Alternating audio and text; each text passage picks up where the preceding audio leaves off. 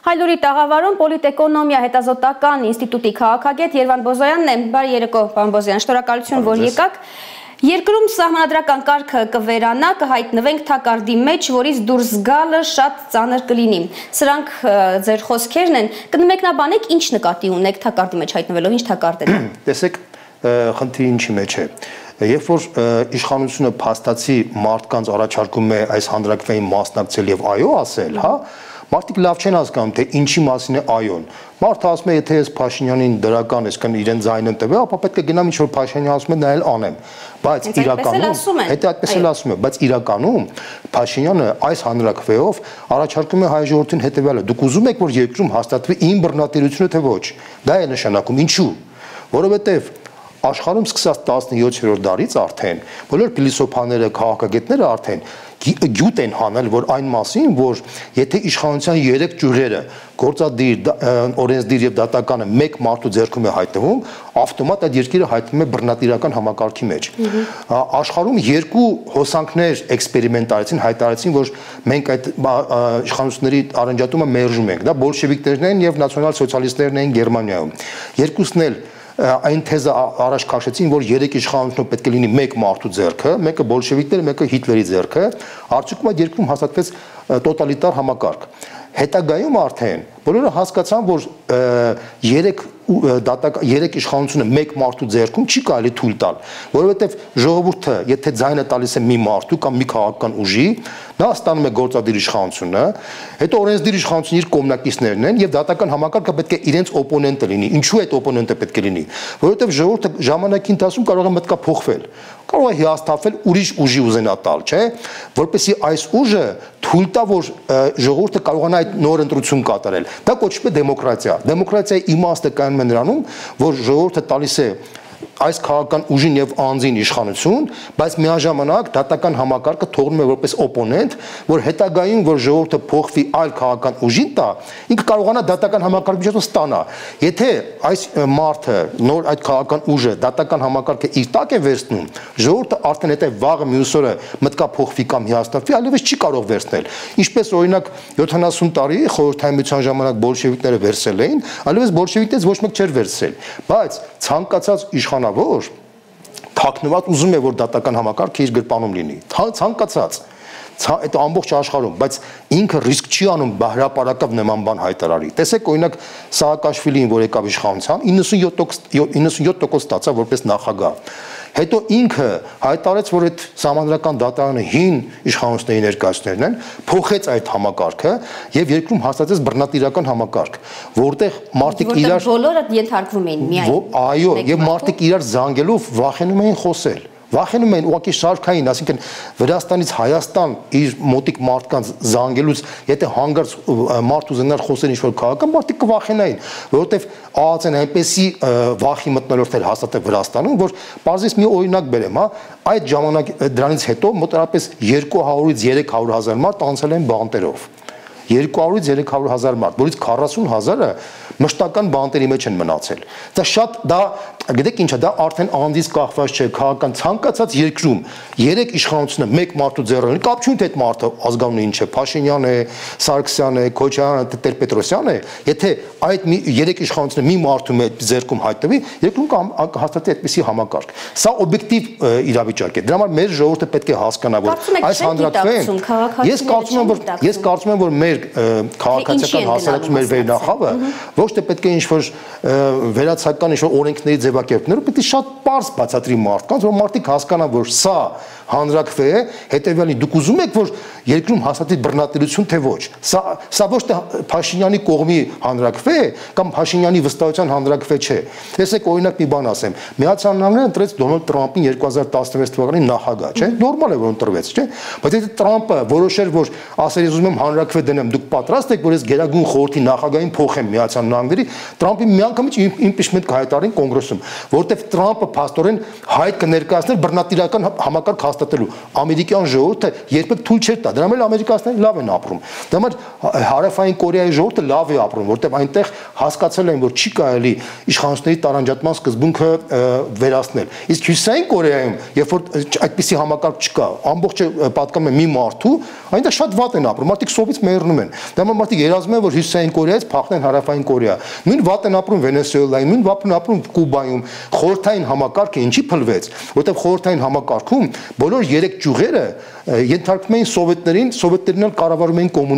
կոմկուսը, չէ՞։ Դա համար երկրում հաստատված էր տոտալիտար համակարգ, մարդիկ վախի մթնոլորտ կար։ Ինչի 37 թվական եղավ։ Դա ոչ թե Ստալինից էր գալիս կամ բան։ Եթե Ստալինի տեղը լիներ ներողություն Իվանովը, նույն 37 թվականը կլներ, եթե 3 իշխանությունը մեկ մարդու ձեռքում հայտնվեր։ Սա է խնդիրը, որ մեր վերնախավը պետք է մատչելի լեզվով բացատրի մեր հասարակությանը, որ մեր հասարակությունը հասկանա, որ այս հանրակրվեն ինքը Փաշինյանին վստահության խնդիր չի։ Սա ինքը իր իրավունքները հանձնում է մեկ մարդու։ Եթե այս հանրակրվեն անցկացվի, անցնի արդեն, հա, ես ասեմ մի շատ կարևոր բան։ Դրսի շրջանակները դուրսը արդեն անկախ նրանից իրենք գնահատական կտան թե չեն, դա ինձ համար երկրորդական է այս բանը։ Մարդիկ կհասկանան, որ հայ ժողովուրդը թեր զարգացած գավառական ժողովուրդ է, չի հասկանում ինչ է նշանակում դեմոկրատիա, իրենք արդեն համահրանքով վերաբերվում մեզ։ Եթե մենք ասենք, որ գիտեք ինչ, Արցախը պետք է ազատագրվի տոտալիտար Ադրբեջանից, մարդիկ կծաղրեն, կասեն դուք արդեն բռնատիրական համակարգ եք, դուք արդեն Արմեն Բաշի եք ձեր մոտ ղեկավարում, դուք ինչ բարոյական իրավունք ունեք այդպիսի պաթոսով խոսել, որ պետք է Ղարաբաղը։ Որ անգամ Մերկելի խոսքն է խմբագրվել հայկական տեքստում, սա դուք ինչպես եք գնահատում։ Գիտեք, դրանք բոլորը դետալներ են, որտեղ այս իշխանությունը իր բնույթով բոլշևիկյան իշխանություն է, ինքը ամեն ինչ անում է, որպեսզի այս համադրության հանրակրվով ամբողջական իշխանություն ունենա։ Ունի գործադիր իշխանություն, օրենսդիր, ինչն է խանգարում, որ ինքը երկրում ռեֆորմներ անի, որտեղ ինքը ըստ էության չի բավարարվում դրանով, ինքը ուզում է ամբողջական իշխանություն վերցնի, որտեղ ինքը վախի մեջ է, ինքը վախենում է, որ եթե հանգարց ժողովուրդը հիասթափվի, օպոնենտը կարող է վաղը մյուսերը ուժեղանա, ինքը կորցնի իշխանություն, դրանից է վախենում։ Մենք գիտենք, որ գործադիրը սահմանադրական փոփոխությունների նոր փաթեթ է մշակում, հանձնաժողովը գիտենք, որ արդեն ստեղծվել է, այսինքն կարելի էր սահմանադրության 213-րդ հոդվածի 7-րդ կետը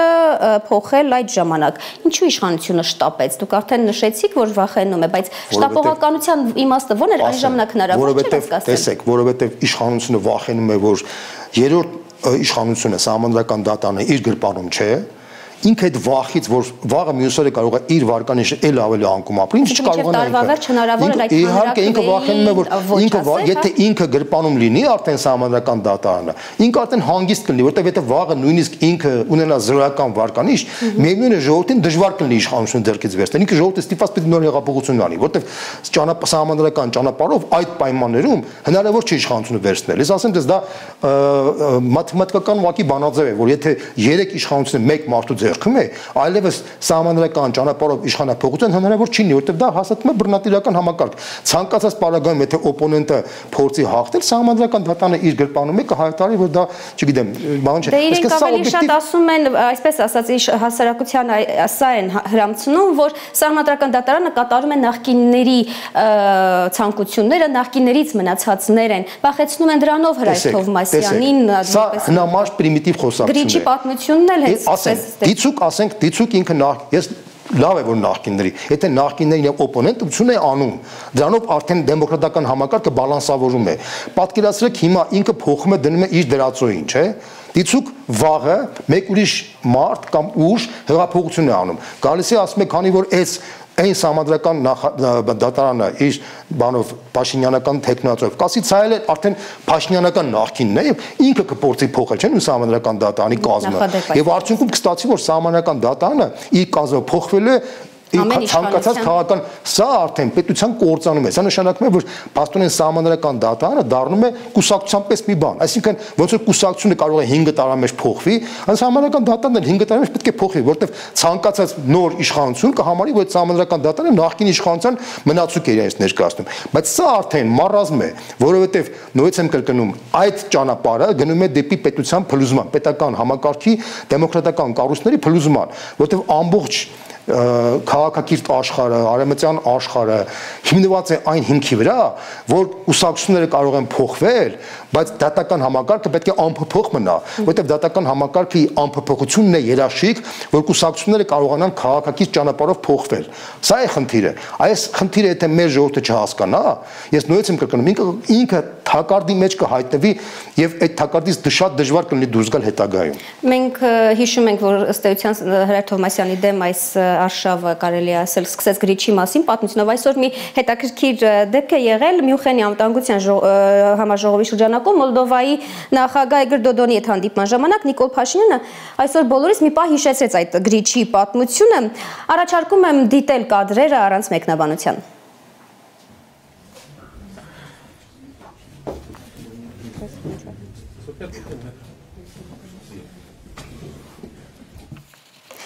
Պարոն Բոզոյան, դուք Արցախյան հարցը մի շոշափեցիք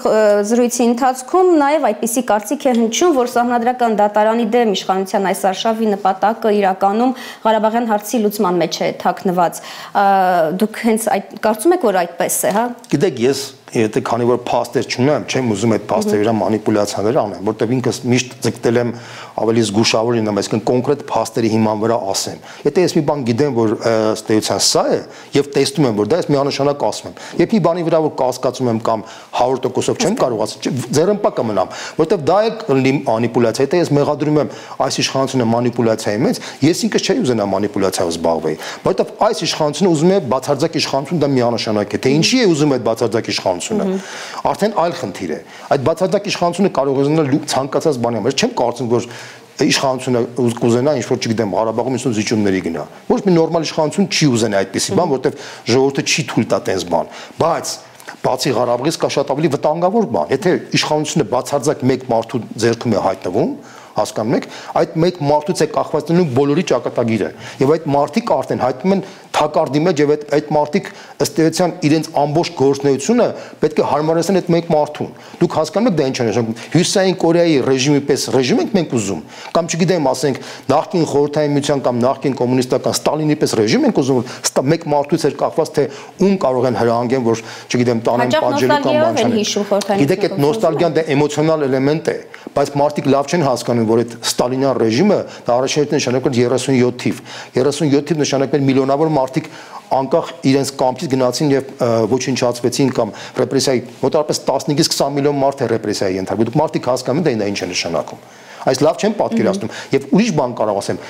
տոտալիտար ռեժիմը չի կարող Ղարաբաղի խնդիր լուծել։ Եվ միանշանակ է իմ համար, որովհետև Ադրբեջանը բռնատիրական ռեժիմ է, բայց ունի նավթային ռեսուրսներ եւ ունի կողքը 80 միլիոնից Թուրքիա։ Այդ գործոնները իր թույլ է տալիս, որ ինքը բալանսավորի։ Եթե Հայաստանը դառնա Ադրբեջանի պես երկիր, մենք միանշանակ կկորցնենք Ղարաբաղը,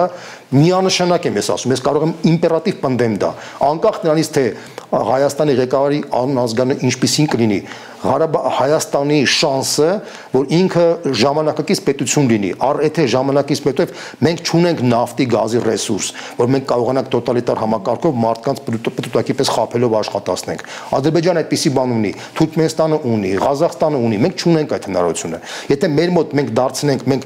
մեր մոտ ձևավորենք արմենբաշիական ռեժիմ կամ Ադրբեջանի պես կամ չէ, մենք կկորցնենք Ղարաբաղը, դա միանշանակ է։ Այսօր պարզվեց, որ Նիկոլ Փաշինյանը վաղ Մյունխենում հանդիպելու է Իլհամ Ալիևի հետ, 45 րոպե տևելու հանդիպումը քննարկելու են Լեռնային Ղարաբաղի հիմնահարցը, հեռուստադիտողներին տեղեկացնեմ, որ այս մասին գրված է Մյունխենի անվտանգության համաժողովի պաշտոնական կայքում։ Սա Փաշինյան-Ալիև այս տարվա առաջին հանդիպումն է ըստ էության։ Դրան նախորդել էր Մամեդյարով Նացականյան 7-ժամյա հանդիպումը։ Այ իրադարձությունների այս ընթացքը ինչ է ձեզ հուշում, ինչ պետք է սպասել։ Հուշում է, որ կոնկրետ քննարկում դրանք վերացական հանդիպումներ չեն, դա շատ առարկայական հանդիպումներ են եւ առարկայական դետալային խնդիրներ են քննարկում։ Եվ ես կարծում եմ, որ եթե իշխանությունը իրեն ուզում է թափածինք ներկայացնել, գոնե պետք է ինքը ներկայացնել, թե ինչ սկզբունքների շուրջ է գնում, որտեղ ինքը հայտարարում է, որ ինքը չի ուզում մադրիդյան սկզբունքները, ուզում է մադրիդյանից հրաժարվել, որ սկզբունքների հիման վրա են գնում այդ բանակցությունները։ Ես կարծում եմ, որ ճիշտ կլինի, որ հանրությունը այդպեսի հարցադրում տա։ Ես չեմ ասում, որ բանակցությունները բացահայտ ներկայացնել, որտեղ դա գաղտնի է գնում, դա հասկանալի է։ Ցանկացած բանակցություններ իր գաղտնի կողմը պետք է ունենա, բայց այդ բանակցությունները որ հիմքի վրա է, որ սկզբունքների վրա է գնում այդ գոնե այդ բանի մասին պետք է մեր ժողովուրդը իմանա, որովհետև նախկինում մենք գիտենք թե ինչ սկզբունքի հիման վրա էր գնում։ Այն ժամանակ էլ էր գնում գաղտնի, բայց մենք բոլորս հասկանում ենք, որ գնում էր մադրիդյան սկզբունքների կամ նորացված մադրիդյան սկզբունքների հիման վրա, որտեղ լավ էր թե վատ էր, ըստ էության ուներ իր դրական եւ բացասական կողմերը, մենք բնականաբար բացասականից մտահոգված էինք, դրականից գոհ էինք, բայց մեր ընդհանուր կար մտահոգություն, որովհետեւ այնպիսի իրավիճակ էր, որտեղ ցանկացած լուֆտ իր մեջ վտանգներ էր պարունակում։ Այսօր մենք նույնիսկ չգիտենք, թե որ սկզբունքների հիման վրա են գնում այդ բանակցությունները, որովհետեւ իշխանությունը ասում է, որ բանակցությունները չեն ընթանում, Դրանք ակնհայտորեն ստում են, որտեղ բանակցություններ են դա։ Փոքր բացեց ըստ էության Փաշինյանը փակագծերը Facebook-յան գրառումների մասով, որպեսզի դա բամբասանք չլինի,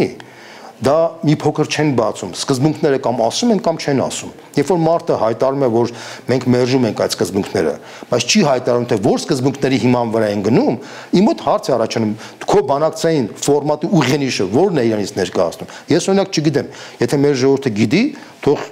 բան արի, բայց այստեղ շատ կարևոր խնդիր է, այստեղ մի փոքր բացելով կամ շատ բացելով չի։ Այս սկզբունքները պետք է հստակ հայտարարվի։ Ես չեմ ասում բանակցային ամբողջ փաթեթը բացվի, ոչ իհարկե։ Շնորհակալություն, պարոն Բոզոյան։ Հարգելի հեռուստադիտողներ, մենք զրուցում ենք քաղաքագետ Երվանդ Բոզոյանի հետ։